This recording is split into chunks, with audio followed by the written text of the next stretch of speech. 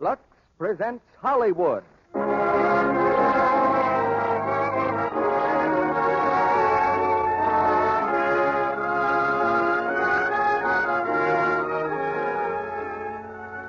The Lux Radio Theater brings you Ida Lupino, Brian Ahern, and Conrad Veidt in A Woman's Face. Ladies and gentlemen, your producer, Mr. Cecil B. DeMille. Greetings from Hollywood, ladies and gentlemen. The power of a woman's face was best described by a man. It was the poet who called the lovely visage of Helen of Troy the face that launched 1,000 ships. For Helen's beauty had caused a war and altered the course of history, just as the faces of women ever since have changed the destinies of men. You'll hear a story about another such woman tonight, finally acted by Brian Ahern, Ida Lupino, and Conrad Veidt. Metro-Goldwyn-Mayer's powerful screenplay, A Woman's Face.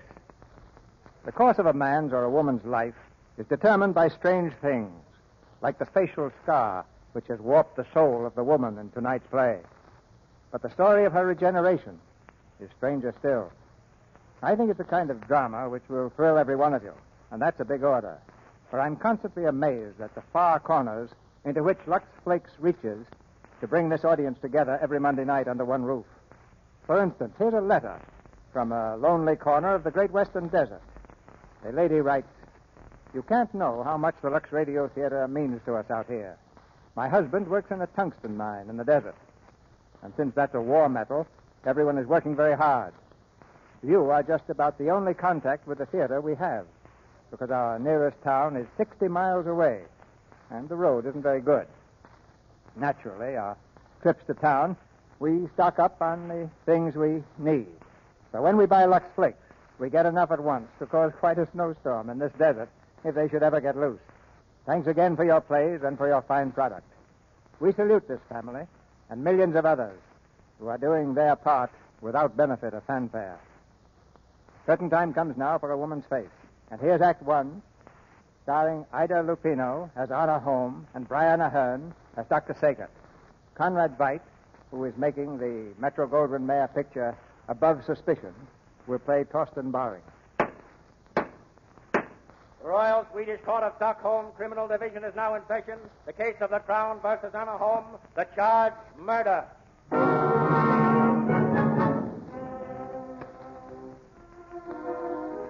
Anna Holm, alias Ingrid Paulson, is on trial for her life. With a prison matron at her side, she stands before the judge. She's dressed in deep black, her face hidden by a heavy veil. A man has been killed. And here once again is enacted the ancient ritual of trial by jury. Here once again the state will demand the ancient forfeit. An eye for an eye, a life for a life. The clerk will summon the witnesses. All witnesses, Bernard Dalvik, restaurateur, Christina Dalvik, masseuse, Emma Christiansdottir, housekeeper, Herman Rundvik, waiter, Vera Sagert, housewife, Gustav Sagert, doctor of medicine. You witnesses have been called to testify in this case in which the charge is murder in the first degree. The Crown versus Anna Holm, alias Ingrid Paulson. Alias Ingrid Paulson. You will now take the oath. Do you each and severally solemnly promise and swear by God and his holy scriptures to tell the truth, withholding nothing and adding nothing, as God is your help in life and soul? I do. First witness, please. Herman Rundvik. The other witnesses will retire until they are called. Your name? Herman Rundvik, Your Honor. You're acquainted with the prisoner? I was, Your Honor. Your occupation? I am a waiter. Well, Mr. Rundvik, your testimony, please. Well, I don't rightly remember what date it was, but I know it was night. It was in June, just a little after midnight. This place where I worked was called the Café Spartadam, and I was... Who was the owner of the cafe? That woman over there was the owner, Anna Holm. Go on. Well, I was waiting for the last party to leave, Mr. Torsten Baring and some friends. I heard Mr. Baring talking to Mr. Dalvik, the manager. It seems there was a little trouble about the check. So you no longer wish to extend me credit? Mr. Baring, please. I have offered to sign a check. Isn't that enough? Mr. Baring, if it were I personally who could extend credit, I You would... own the place, don't you? No, unfortunately, I'm only the manager. Then tell your employer that I want to find out why the name of Baring shouldn't be good for credit at a miserable after-hours roadhouse. We're not operating this miserable roadhouse for the benefit of names. Even the name of Barring. Oh, are you the proprietor? In a way. You must excuse me. I didn't expect that a woman, especially such a young and charming woman. Have you something in your eye? Why do you say that? Pardon me. I thought perhaps the way you are holding your hand over your face. Are you sure there isn't something? We were talking about your credit, Mr. Barring. So we were, and yet I wish you would let me help you. Here, my handkerchief is clean. Just take your hand away from your face a moment. I don't need your help. Oh, please. All right. There. Just hold still. There, it's out. Now, isn't that better? It's a trick I learned from a friend of mine. She had beautiful eyes, too. Did she? Herman, let me have the check. Yes, madam. I'll sign it for Mr. Barring. Enter it as a charge against me if he doesn't pay. Yes, madam. This is a most generous gesture. I never make generous gestures, as Mr. Dalvick will tell you. At any rate, thank you very much, Miss, Holmes. Anna Holmes. It's a name which might be of some assistance to you. Oh, really? In certain quarters where the name of Barring has perhaps lost its magic. Good night, Mr. Barring. Good night, Miss Holmes.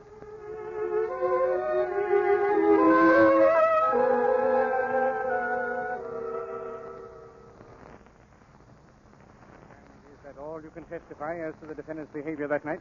That is all, Your Honor. She signed the check for Mr. Barring, and he left. In your own opinion, why did Anna Holmes make this gesture? It was very obvious to us, Your Honor. For the first time in her life, a man had looked at her uncovered face without a shudder. He pretended not even to notice it. Explain that, please. Just what was wrong with Anna Holmes' face? It was on the left side, Your Honor, from the outer edge of the eye to the upper lip. A long, red, jagged scar.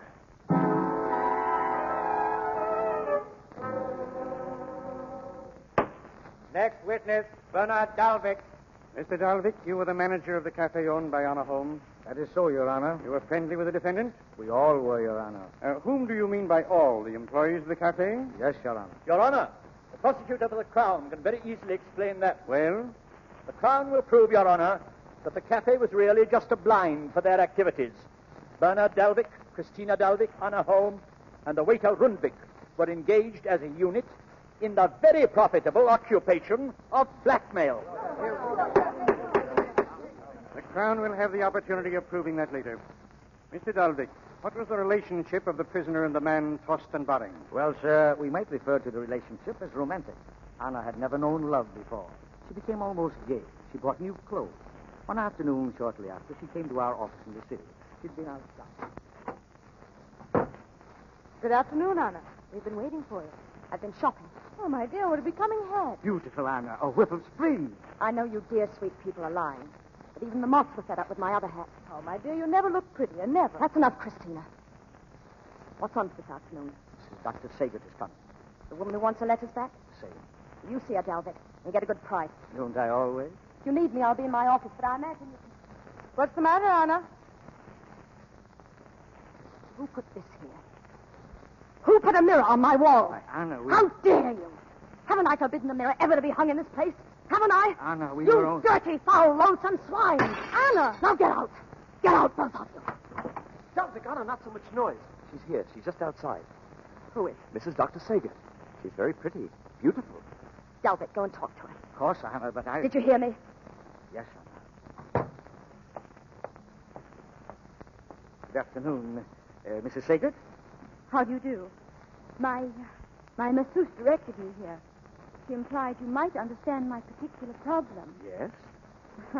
I don't quite know how to begin. Possibly I may assist you. Are you married? I'm very happily married. My husband is a saint. Oh, to be sure. But you see, some letters of mine were stolen. Some letter to your husband? No. Ah. Oh, he's so stupid. Your husband, Mrs. Saget? No, my friend. The one I wrote the letters to. He lost them. Now some stranger keeps telephoning me about them. Why should he do that? He wants 5,000 krona. Why, that's out-and-out blackmail. But what shall I do? I haven't 5,000 krona. My poor dear woman, perhaps I can help you. I have an acquaintance who might contact this blackmailer and perhaps in view of the circumstances ask for a reduction. Oh, thank you. Excuse me, my secretary wishes to see me. I'll be back directly. Well, Anna? I've been listening to you. Reduction, you fool. Now, Anna, a little milk of human kindness. Shut up. I want 10,000 krona from that woman. 10? You said 5. I want 10. What's the extra 5 for, Anna? Because she's pretty? The extra 5's for me. You mean you won't divide? I mean just that. I take 7,000 kroner for myself, and I want it tonight. Make an appointment for me to see her at her home. Anna, what's happened to you? She's in love with Torsten Baring. She wants evening gowns and furs and perfume. Listen, Anna, love is a beautiful thing, but You'll do as I say, or I'll do it alone. 10,000 kroner. Tonight.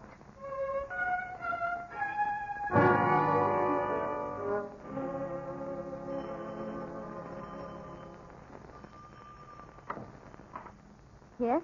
What is it? I have an appointment with you, Mrs. Sager. Come in, please. We can talk in this room over here. Is there anyone else in the house? No, the servants are out and my husband's lecturing at the medical school. You may sit down if you wish. Why do you stare at me like that? You're very pretty. Oh, thank you. I believe that you have something to sell me. Yes, I have something to sell you. I hope I can afford it. Oh, I'm sure you can. The price is 10,000 kroner. 10,000, but you can't. This afternoon he said 5. This afternoon he was mistaken. You have jewelry worth much more. You wouldn't take my jewelry. It's from my husband, and I love him more than anything in the world. That isn't the way you described him in these letters to Eric. Give me those letters. Get back. Give them to me. Do I have to shoot you to make you understand? Sit down. Such silly letters. Such childish writing. Such cheapness. You call these love letters? You ever read any real love letters? George Sand, Keats, Browning? Do you know anything about love in that miserable soul of yours that dribbles itself into these letters? Can you imagine loving a man so greatly, so completely, that you'd give everything you have just to be near him? Just to have him near you? Well, that's love as I know it. As you know it. You love it. You love it. Shut up! I'll take that necklace. Now give me the rest of your jewels. And don't try any tricks.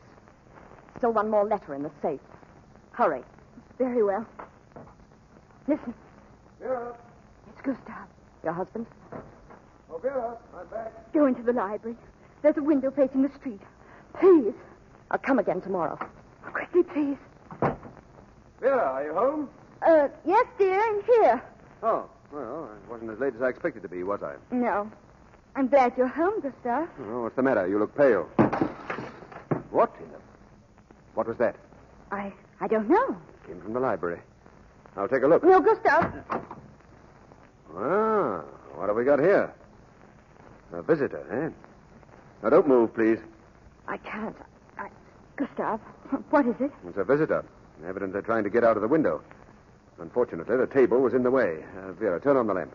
Oh, she's been hurt. She must have fallen. Hey, what's that in her hand? Isn't that your necklace, Vera? Yes, yes, it is. I'll take that, please. You found it on the street, I suppose. Came in the window to return it. Stand up. I can't. Oh, you can't, eh? Well, perhaps the police will help you. Now, call them, Vera. Oh. What is it? My ankle. No, we'll take care of it. Vera, I asked you to call the police. Yes. Yes, why don't you? Gustav, darling. Darling, would you laugh at me if... Oh, she seems so miserable, and we're so happy together, you and I. Couldn't we let her go? Oh, really, Vera? You get quite sentimental at times. Maybe it's because next week is our anniversary. Oh, splendid. Shall I give her the necklace, too? Oh, well, let's fix up the ankle first. I'll get the bandages, darling. Oh, and bring some tape. If I do let her go, you can thank her. Bless her dear sweetheart. Now, try to get up. Yep. There we are. Now, just sit down there for a minute. We'll need a little light. That's better. Now, then, if you'll place your foot... Hello. What's the matter with your face? Stop looking at me. Take your hand away. Mind your business. Take it away. Aha. When did this happen? I said mind your business. My dear young woman, this is my business. Be ashamed to send a scar like that to jail. Wouldn't matter. I've served 22 years already. No. Where? Wherever I am. 22 years, eh? You must have been just a child then when it happened. A rather beautiful child, I should imagine. Isn't it a pity? Now the little girl is just a thief. Yes, it is a pity. And do you want to know something? You're not as tough as you seem to be. No, of course not, Dr. Saget. Should we talk about love and poetry? The bandages, Gustav? Oh, thank you. Get my book for me, will you, Vera? That is over there on the desk. Yes, Gustav. Well, Vera, this This young lady is interested in love. As who isn't? Now, look. Here's a man you ought to meet. Splendid chap. Now, take a good look at that picture and notice particularly that most of the skin is torn from his face. Not very pretty, is it? Now, we'll turn the page, and that's the same man. Although you wouldn't know it unless I told you. See, there's not a mark, not a blemish. I did that job in the hospital last March. Here, this girl. She's my particular pride and joy. She had a horrible scar on her face. Almost as bad as yours. I've had enough of this. Either let me go or call the police. No, not just yet, please. Vera, look at her face. Gustav. Look at it. You know, Vera, there's one man in Europe could fix that. No, Gustav. Oh, not you. Nothing like having your wife's complete confidence. You couldn't. You couldn't fix this. Well, I bow to the superior judgment of you two experts. Don't joke. I don't. Won't be any joke for you neither. I warn you now, it'll mean pain, agony, weeks, months of it, and perhaps a failure. Perhaps leaving you worse off. Worse off? Than what? You know, I might. I just might. So that someone could look at me. So that I could look back and see in his eyes something besides horror. Gustav, listen to me, please. Please, Gustav, you mustn't do it. You mustn't.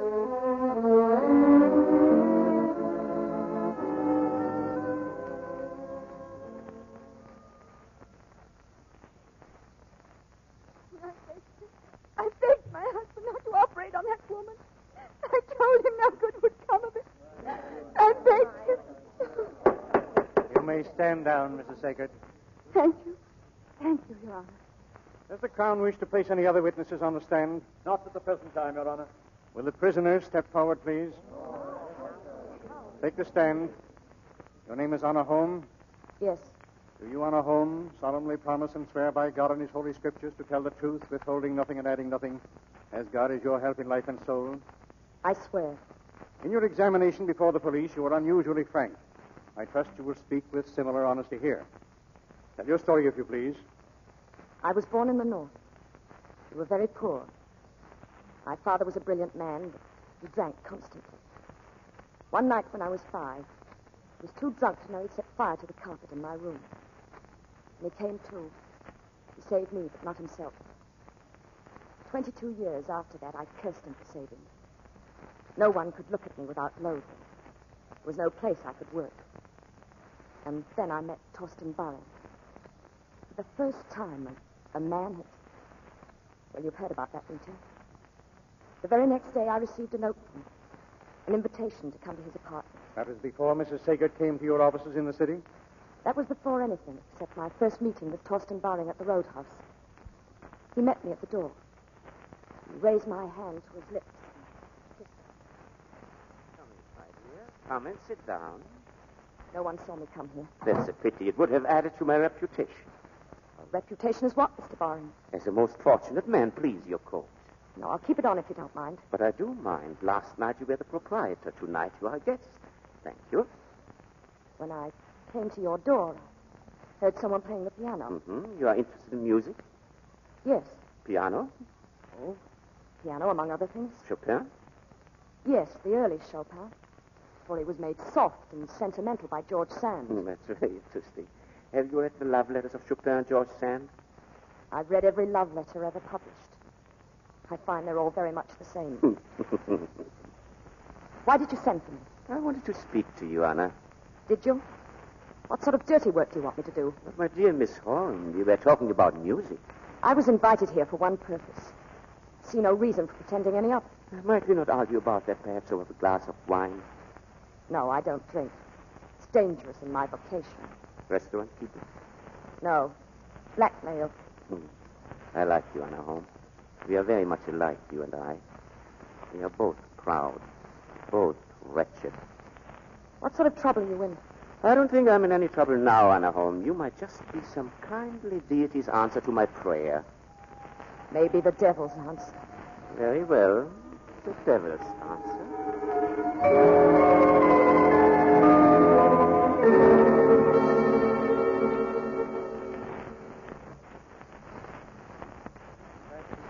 beginning of your friendship with Thorsten Baring?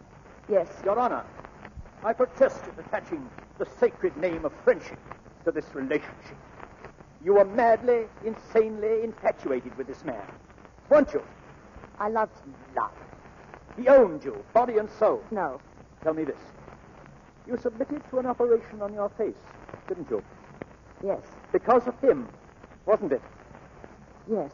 So that you could better assist him in your criminal pursuits. No. No, that wasn't the reason. What was the reason? Well, I wanted... Your Honor, please. Oh. You wanted to look like other women, didn't you? Yes. And you wanted to be like other women. Not warped and twisted and bitter. Yes. There's no proof of that. Did Thorsten Baring take you to the hospital? No, I went alone. Did Thorsten Baring know you were at the hospital? I was alone. Nobody knew. Anna Holmes, tell the court, please, how many operations did you submit to? Answer, please. How many operations did you submit to in the hope that the scar which you bore from childhood might be erased? There were 12 operations. One every month. For a year.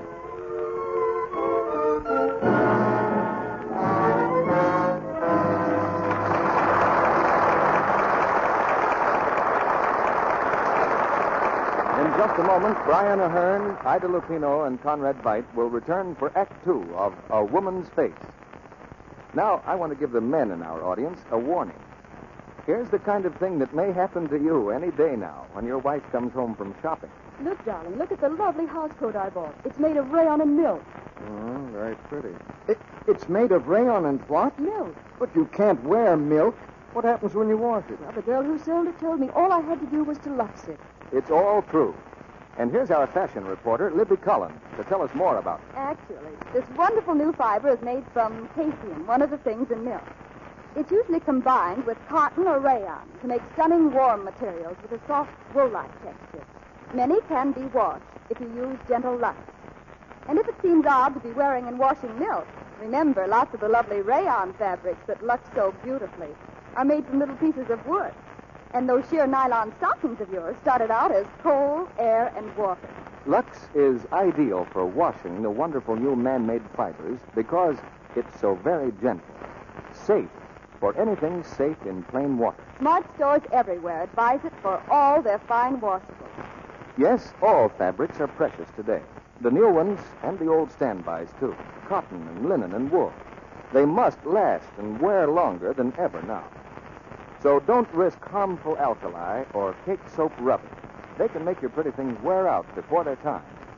For all your nice washables, dresses, blouses, sweaters, the children's things, stick to care you know is safe. Gentle Lux Flakes. It's care experts advise. More makers of fine washables advise Lux Flakes than advise all other soaps combined. Now, our producer, Mr. DeMille. Act Two of A Woman's Face, starring Ida Lupino as Anna Holmes, Brian Ahern as Dr. Sager, and Conrad Veidt as Thorsten Baring.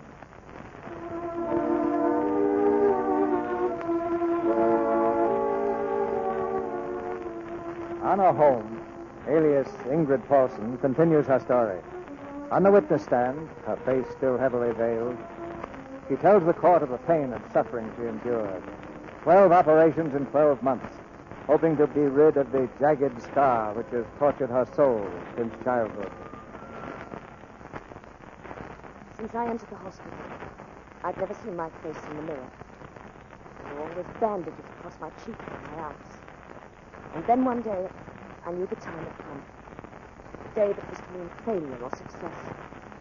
The day the bandages were to be removed. For the last time. Good morning, Miss Holmes. Good morning. Well, how do you feel? It is today, isn't it? Yes. Nurse, stand by, will you? I'm going to remove the dressing. Yes, Doctor. Wait. If it isn't a success, I want you to know that I... Don't spoil it. Don't spoil what? Holmes, since the first day I met you, you've presented to me a perfect picture of the most ruthless, cold-blooded creature I've ever met. It's been a picture which has fascinated me, but now, unless I miss my guess, you were about to say something sentimental. Something about gratitude and so forth. Well, don't. All right. Now, as I was about to say, I unveil my Galatea. Or my Frankenstein. Let's get it over with, please. I tell you frankly, Miss Holmes, I'm a bit worried. Worried? Why? Well, if this operation's a success, I've created a monster. A beautiful face and no heart. A distinction, I suppose. All other women with beautiful faces. Well, we'll remove the bandages now. Don't move.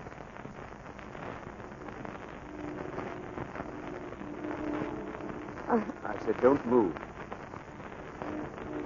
There we are. Now, just one more. Ah. Well, Interesting. what is it? Well, why don't you tell me? Is it still there? Oh, please tell me. I'll let you see for yourself. Nurse, give Miss Holmes a mirror, please.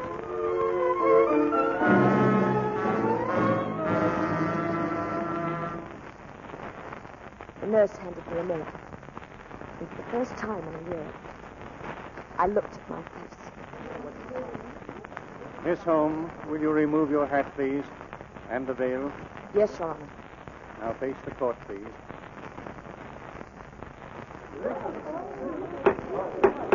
It is evident that the operation was successful. There isn't a mark on your face now. No, Your Honor. Miss Holmes, will you tell the court exactly how you felt when you realized the scar was gone? Well, I felt... It's hard to say. It was like being reborn, wasn't it? Yes, that's it. I left the hospital a new person. A new person?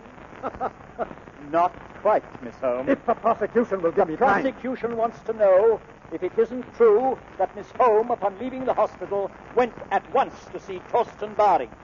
Yes, I did. Yes. Go on, please. I went to his apartment. I hadn't called or written to him for a year. You're not weary after this long silence. Well, I've been in Switzerland. Am I welcome? I brought these flowers for you. Even without the flowers, you would be welcome. Sit down, my dear. You know, you were the first person to ever bring me flowers. Now we are even. The account is closed. Is that what you'd wish? I wouldn't blame you. Well, I hadn't expected that my partner would be quite such a silent one, but there must have been some very good reason for your not writing. Yes. As a matter of fact, there was. Will you take my hat, please? Mm-hmm. It seemed a little unfair to... Well, what's the matter? Why do you look at me like that? I just... Here, please. Turn this way. Let me see you. Yes, your eyes are even more beautiful than they were before. I'm very happy, my dear. I can't tell you. Here, sit down, please. This calls for music. When I'm very happy or very sad, I must have music. Tell me, why didn't you write from Switzerland? The operation hadn't been a success. I was going to disappear anyway. What's that you're playing? Oh, an old weaving song. I heard it first up at my dear uncle's estate at Fossa. It's nice. So is my dear uncle. Is he very rich? Oh, very, and quite old. I see. Who gets it when he dies? Oh, there, my dear, you present an extremely interesting problem. My uncle has a grandson, aged 5, a charming little brat, rather frail. If that child lives, he inherits everything. And if he doesn't live? If he doesn't live... My dear girl, whatever are you thinking of? I only ask. What if the child doesn't live? Well, then I would inherit it, of course. Here, let me show you some pictures of the estate. This is the house, and these are the waterfalls nearby. Very high, very swift, very dangerous. And there's a little passenger car that travels across the falls on a cable. The little boy is very fond of riding in the car. If his governess should ever be careless, let go of his hand, it would be too bad. By the way, I had a letter from my uncle inviting me up there. He also asked me to recommend a new governess for the boy. You don't know anybody, do you, Annie? No. Are you sure? It would pay very well and make me very happy. No. Yes, partner. You would make a beautiful governess.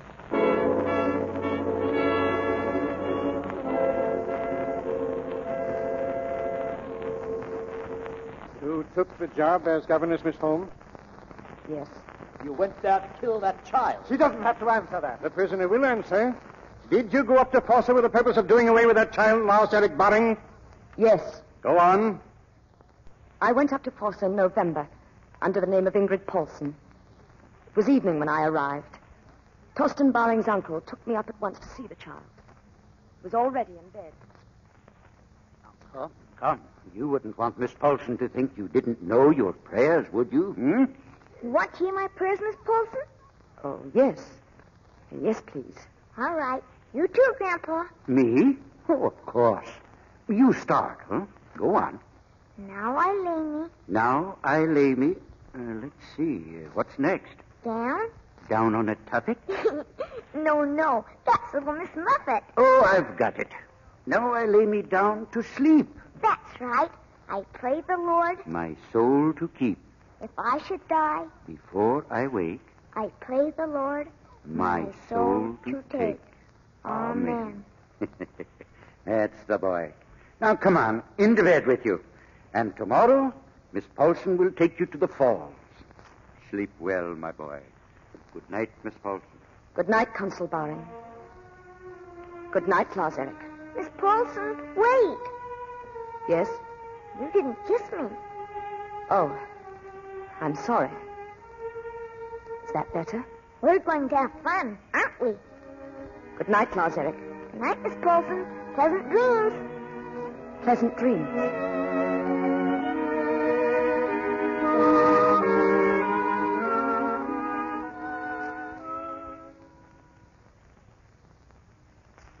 We didn't go to the falls the next day, nor the day after that.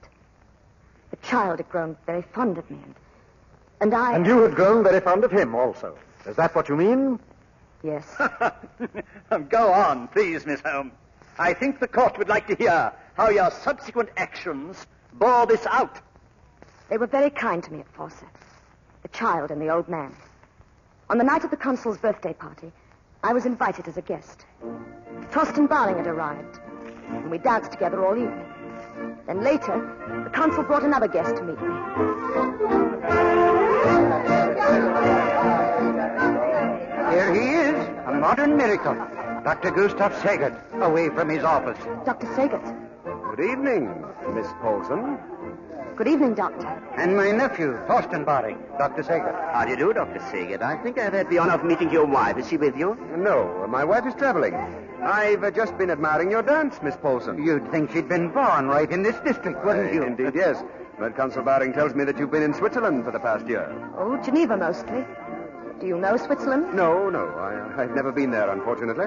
Consul Baring, Yes, Emma? if you can interest yourself in the other guests, they're almost ready for the Grand March. Yes, I'll be right there. You must help me, Torsten. Yes, certainly. Thank you for the dance, Miss Paulson. I leave you in good hands, Doctor.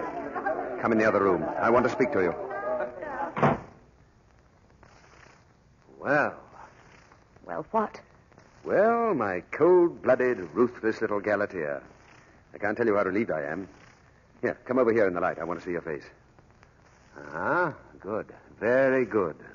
So that's why you're so relieved. No, only partly. You had me worried. Imagine looking fearfully in the papers each morning to read of some outrageous crime committed by my beautiful Frankenstein. And now I find... You find what? Well, perhaps you could tell me. No. You're the expert. Turn on your lights. Unfortunately for humanity, the light hasn't been invented yet that could look into that interesting heart of yours. But perhaps I could issue a preliminary encouraging bulletin. Encouraging? Yes, tentatively. Let's say that the patient has had the intelligence to find a place where her past life can't tempt her, and the courage to go where her new name might really mean a new life. And let's say that my hopes may have begun to be justified. Because I know about your intelligence. I've seen your courage. And I have hoped. You're very kind to me, Doctor. Everyone is so good and kind to me. Why, what's the matter? First it's the old man, and then the child, and now you. Can't you all leave me alone?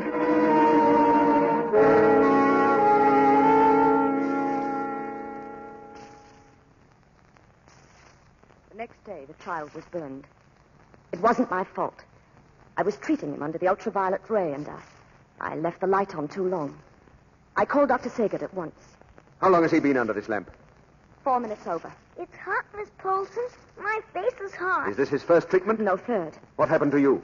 Well, It Doctor... was my fault, Doctor. I called Miss Paulson out of the room. It's unfortunate that she went, Mr. Baring. Well, the boy isn't in any pain. Is it bad, Doctor? No, it isn't serious. First-degree burns. But another 4 or 5 minutes. Who directed you to give the boy these ultraviolet treatments? The local doctor. It's for his sinus. I see. Get me some oil, please. Yes, Doctor. I have it right here. Shall I put it on? Yes, yes. Then can I go skiing this afternoon, Doctor? Well, I don't see why not. Oh, thank you. And please don't be cross with Miss Paulson. She didn't mean to. No, I'm quite sure she didn't. I'll look at him again tonight. Thank you. This probably explains why doctors are always such welcome guests. Yes, possibly. Keep him well covered if he goes out. There now. Get your clothes on, Lazeric. Come, dear. I've got first-degree burns. The doctor said so. Yes. Hurry and get dressed before you catch cold. All right. I'll hurry, Miss Paulson. Why do you laugh? Your solicitude for the boy's health is most admirable. He might have been scarred for life. For life, did you say? I don't quite understand. Oh, Torsten. Do I have to reassure you every moment? Do you have to follow me around with a whip? For heaven's sake, Torsten. Give me time. I cannot give you any more time. I have none to waste before tomorrow night. For tomorrow night? Why? Because that's the way I want it.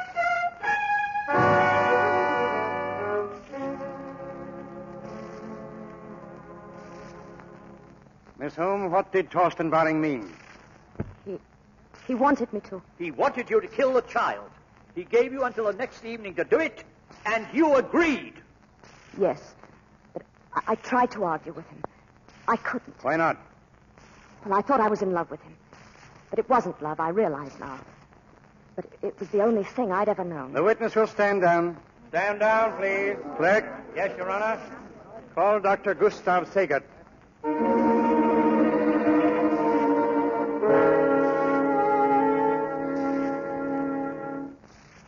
Then you assume, Dr. Sagat, that Baring rushed matters because he thought you were suspicious of his actions.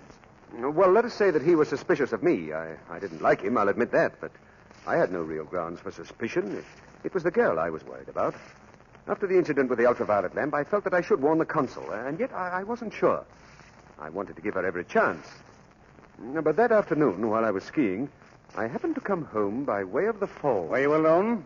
Yes, I was looking for Miss Holmes. Why? I wanted to talk the whole thing over with her. Did you see her that afternoon? Yes. I saw her in the passenger car that traveled across the falls. Go on. The child was with her. I could see them very plainly through my binoculars. She was sitting in the car, very still and very straight. The child was standing on the seat beside her, leaning over the edge and looking down at the falls. How high was this car? Oh, about 1,000 feet, I should say. They were moving very slowly, almost over the center of the falls.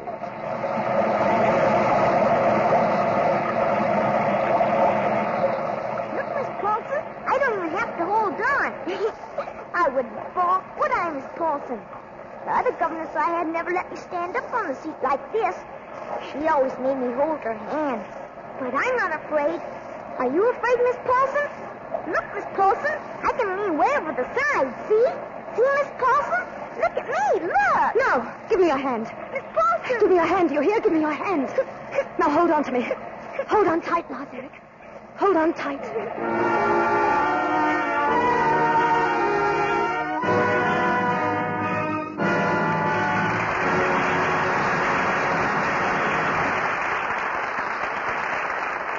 We pause now for station identification.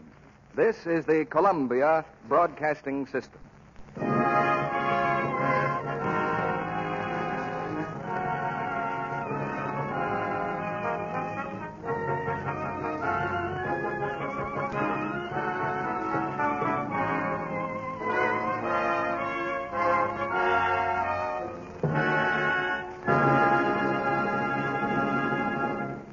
We'll hear Act 3 of A Woman's Face, starring Brian Ahern, Ida Lupino, and Conrad Veidt, after a brief intermission.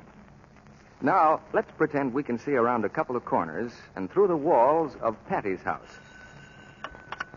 Hello? Oh, Aunt Helen. I'll call Mother. What did you say? Oh, I'm sorry I sounded like that, only Well, Bob is home on leave, and I was hoping I'd hear from him tonight. It's hard to wait and hope for a call that doesn't come. And it's even harder to realize that maybe you're the one to blame. You see, dates and romance come to girls who have charm. And one of the most important parts of charm is daintiness. Unless you're sure that everything you wear is always fresh, you can't be sure of daintiness. So don't take chances.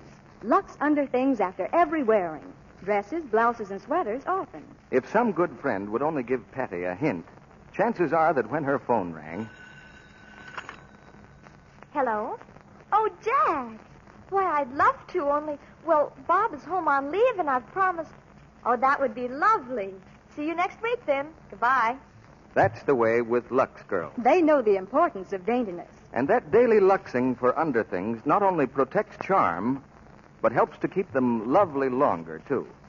Rich, lukewarm Lux suds take away soil and perspiration so very gently, with no harmful alkali, no cake soap rubbing to injure fabrics or colors. Precious fabrics last longer, wear better with this gentle Lux care. Now, Mr. DeMille returns to the microphone. After the final curtain falls on tonight's play, Brian Ahern has an interesting story to tell about flying. Don't miss it.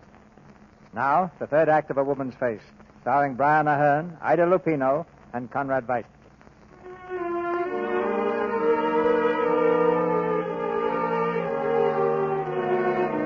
Dr. Gustav Sagert is still on the witness stand. In a quiet voice, he gives his testimony. The testimony which will decide whether Anna Holm shall live or die. Then I saw her take the child in her arms, holding onto him tightly until the car had crossed over the falls. Did you inform Consul Baring of what No. you had seen? No. Why not? Oh, I saw no reason. I was ashamed of my suspicions, and I felt that the danger to the child was only my imagination. I see. Your Honor, may I interrupt this testimony? You say you are a scientist, sir. I am a doctor, yes. And a doctor deals with facts, not with emotions. Isn't that true? Yes, so far as possible. So far as possible. Tell me this fact, Dr. Sagan. When you saw the prisoner in the car reach for the child, did she of her own free will decide not to kill the child? Or did she refrain from that act because she was aware that you were watching? You have heard my testimony. Yes. And I ask that it be stricken from the record. On what grounds? On the grounds that this scientist's vision is so obscured by emotion as to make any of his so-called facts completely unreliable. What emotion, please? The emotion of love. This witness, a married man, is in love with a prisoner. Dr. Sagert, you have the right to deny this charge. I have no reason to deny the charge. Recall the defendant, Anna Holm. One moment, please, Your Honor. You're a married man, Dr. Sagert, Yes? in love with another woman. Yes. Is it true that before you fell in love, you had discovered grounds for divorce against your wife? It is true. That is all. Thank you.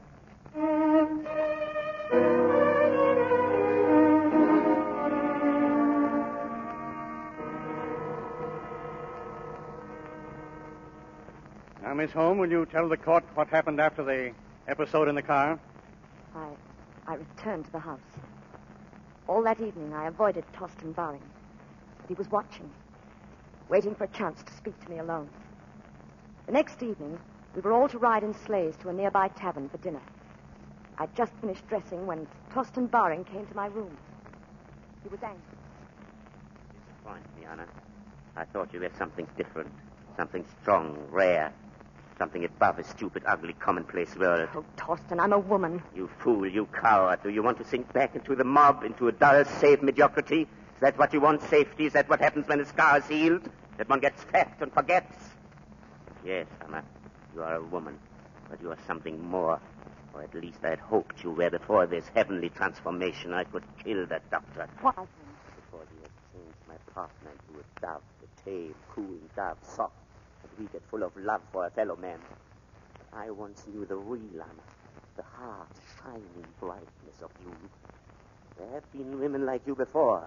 They became conquerors, queens, empresses. Oh, Torsten, this is 1942. Oh, I apologize. I forgot. This is 1942, yes. The spirit of love has triumphed. No, Anna. The times are ripe. And I could be I could be greater than any Baring has ever been or ever will be. You don't know me, Anna. No one knows me. I have played the charming fellow, the amiable fool, because I was waiting. I was waiting to find someone like you who had also been cheated. Yes, Anna, you were cheated when you were given that scar. And I was cheated when a boy was born to take away from me what was mine. Money, power. Power, Anna! Power, Anna! I could use this power. What others have done in other countries, I can do here. Because the world belongs to the devil and I know how to serve him. If I can only get the power. The power. Let go of my arm. You're hurting me. Am I? Forgive me. I hope I won't have to hurt you again.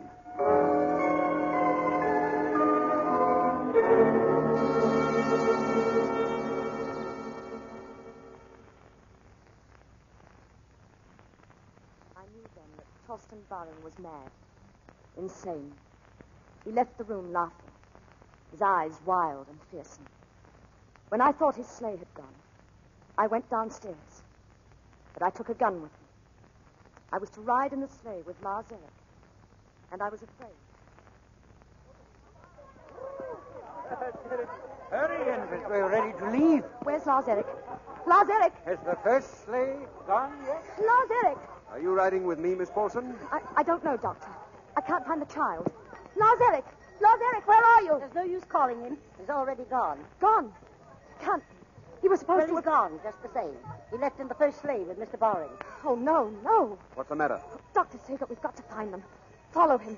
Follow him.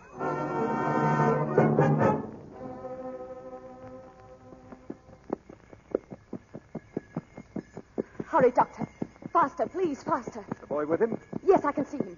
They're going towards the falls. He must be drunk to travel at this speed. He'll turn himself over. He isn't drunk, he's insane. I found out this afternoon. Insane? He's going to kill the child. That's why he's going to the falls. Oh, can't you go any faster? You're gaining on him. If he reaches the falls before we do... Hold on, don't stand up. He knows we're following him. He's looking back. Torsten! How far is it to the edge of the falls? I don't know. Less than a mile from the house. I think we're almost there now. I'll come up alongside him and turn him into the snowbank. You can't. He's at the edge of the road. You'll go over the cliff. Torsten! Stop! Stop, We're Torsten! almost up to him. If only I can get on the right side of him. There's one way to stop him. Pull up as close as you can. What are you going to do? As close as you can. Hurry. Don't lean out like that. What are you... What's that? Is that a gun you have? Yes. Torsten! Torsten, do you hear me? Stop the sleigh! Stop! Put that gun away, you little fool. Torsten!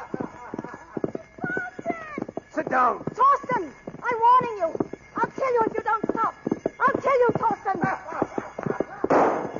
Anna! I told him I'd kill him. I told him. I warned him.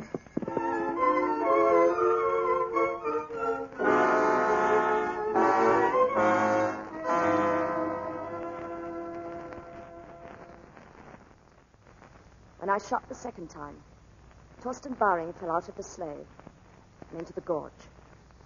The sleigh came to a stop near the edge of the falls, and the child was safe. I knew what I was doing. I knew there was a chance that both of them would be killed. But I fired the shots. It was the only thing I could do. Are there any more witnesses? No more witnesses, Your Honor. You may stand down, Miss Holmes.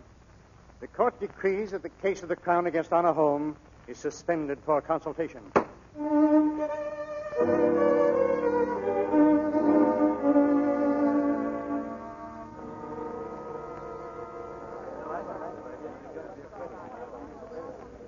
Dr. Saget, will you come with me, please? Miss Holmes would like to speak to you. Thank you for coming. You wanted to see me? Yes, I wanted to ask you if you meant what you said. On the witness stand? I must have meant it. I was under oath, as God is my help in life and soul. As God is your help. You'll need it. Will I? Where's your mind, Doctor? Why don't you go now while you still have a chance? Go. Run, don't look back. Why must I go? You couldn't love me. You don't think for a moment I've changed from what I was? No, not changed. No, of course not. I'm ruthless. Cold-blooded. You told me what I was. That wasn't you, Anna. It never has been you. That's why I told the truth. I am in love with you. Well, There's nothing you can do about it. I could ask you to marry me. No. No, you mustn't. Do you hear? Why not? Because I want so much to be happy. I want to have a home and have children.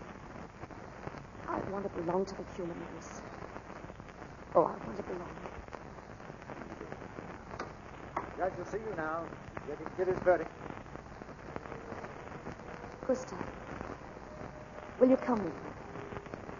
Will you stand beside me when he tells me? I'll be there, darling. Don't you worry. Judge is waiting, Miss Holmes. I'm ready.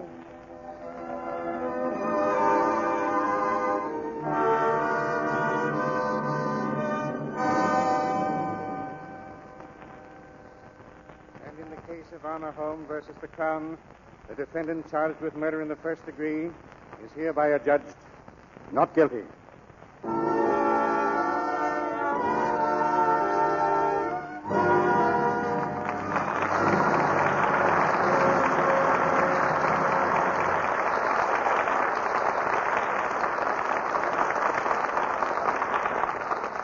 Before our stars return for a curtain call, here's an amusing thing I read the other day. A book published way back in the gay 90s gave this advice to the ladies. If your hands are red, soak your feet in a basin of hot water. Well, that's a quaint method of dealing with dishpan hands. Today, we've a simpler and more direct way. Yes, if you've let your hands get into that sad state, you can correct it while you're washing your dishes. All you have to do is change from the strong soap that's been causing the trouble to gentle Lux Flakes. Actual tests have proved this. The women who made these tests used no creams or lotions on their hands. They just changed to Lux, and their hands lost that rough red dishpan look, regained their natural loveliness. Did it so quickly, too. You could see a difference in from 2 to 7 days. Now, isn't that worth trying? You can prove for yourself that it really works. Prove it for less than a penny a day. That's all it costs to change from strong soaps to gentle Lux for your dishes. See what quick suds you get, what rich, long-lasting suds that are famous for mildness. And see how fast your hands grow softer, smoother again. Get the generous big box of Lux Flakes first thing tomorrow, and use it for your dishes every day. Now, here's Mr. DeMille with our stars.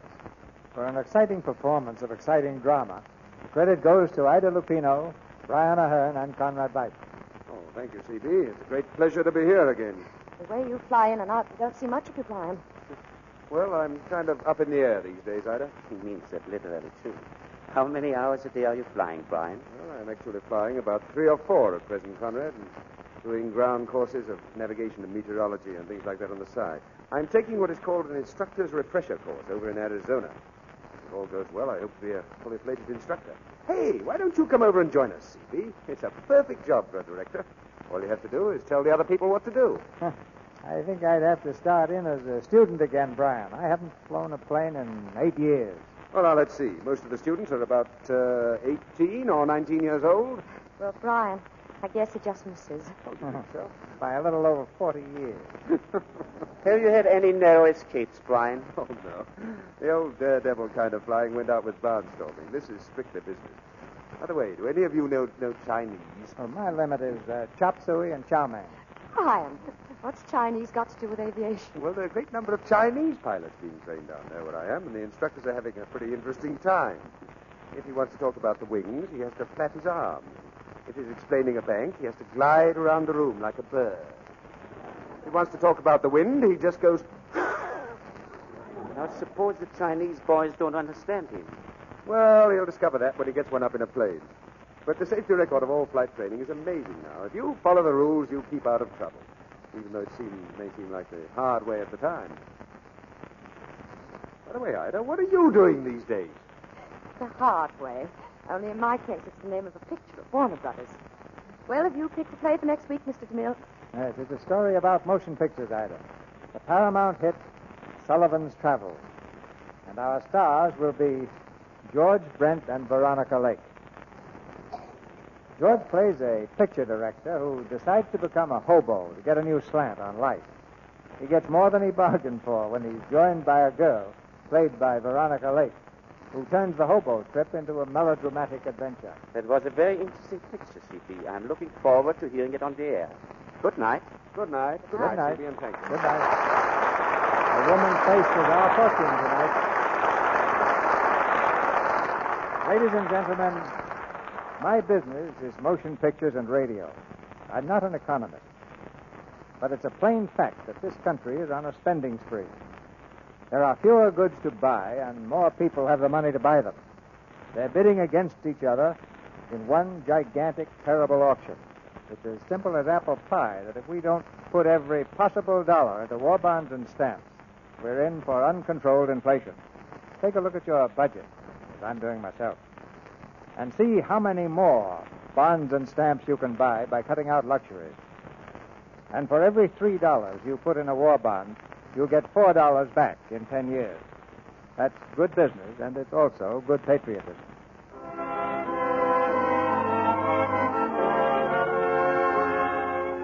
Our sponsors, the makers of Lux Flakes, join me in inviting you to be with us again next Monday night when the Lux Radio Theater presents Veronica Lake and George Brent in Sullivan's Travels. This is Cecil B. DeMille saying good night to you from Hollywood. Brian Ahern's latest picture is the Columbia production, A Night to Remember. Heard in tonight's play were Norman Field as judge, Lillian Bond as Vera Sagert, Bobby Larson as Lars Eric, Griff Barnett as Baring, Aubrey Mather as prosecutor, Vernon Steele as defense attorney, and Leo Cleary, Charles Seal, Jeff Corey, Jane Morgan, and Josephine Gilbert. Our music was directed by Louis Silvers. And this is your announcer, John M. Kennedy, reminding you to tune in next Monday night to hear Veronica Lake and George Brent in Sullivan's Travels. When you buy vitamins, 2 of the world's greatest vitamin authorities back your choice of Vim, the new vitamin mineral tablets. Vim